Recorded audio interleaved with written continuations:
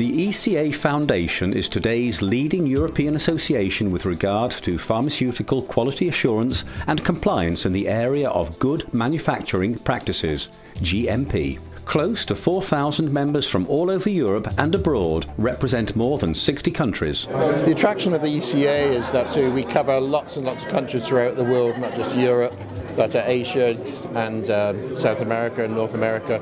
And it allows a big group to interact with each other, not just at conferences, but outside of conferences as well, on a professional level, exchanging views and keeping up to date with the regulations. One of the Foundation's goals is the information exchange between industry, authorities and universities to facilitate the harmonization of requirements.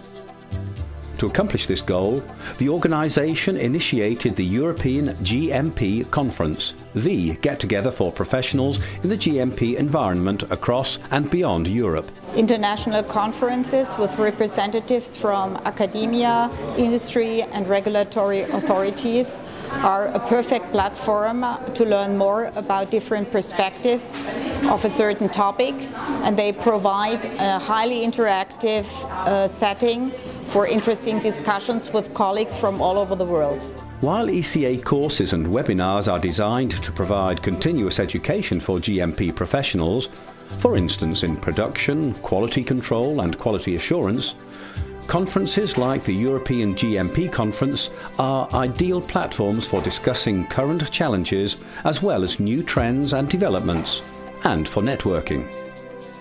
Networking is not really only exchanges business cards or some few words. Networking is really an important step when building your knowledge and all the acquaintances with your neighbor at the table or neighbor in the room, and you really exchange interesting ideas. In addition to organising and conducting courses and conferences, the ECA Foundation has developed an entire set of tools to help accomplish its goals, like a worldwide web portal for research on and interpretation of regulations, a weekly newsletter, or activity working groups. And the organisation is continuously extending its services to further support professionals in the industry. Well, we're always looking for new guidelines. We're looking at things like counterfeiting. Supply chain is a big area.